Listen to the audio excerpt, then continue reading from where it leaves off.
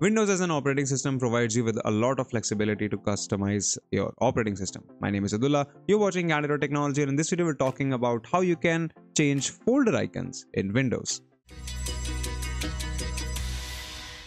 So I'm just going to demonstrate this very easily with this one folder that I have on my desktop. To change a folder's icon, all you have to do is right click and then head to properties. In here, go to the customize tab, and then you'll have what kind of folder you want, so you can customize it for whatever, and then you will see a folder icon section here. If you click on change icon, you will be able to select from any of the default icons that are stored onto your computer.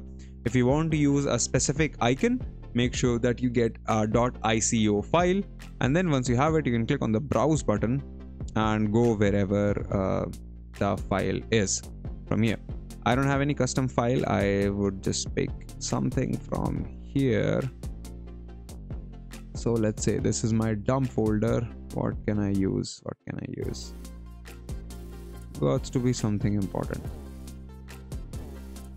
Okay, yeah, this looks good. So I'll select this, click on OK, and now this appears as an icon right here. So go ahead and click apply, then click OK again, and that's it. That's how you can change the folder icons on Windows 11.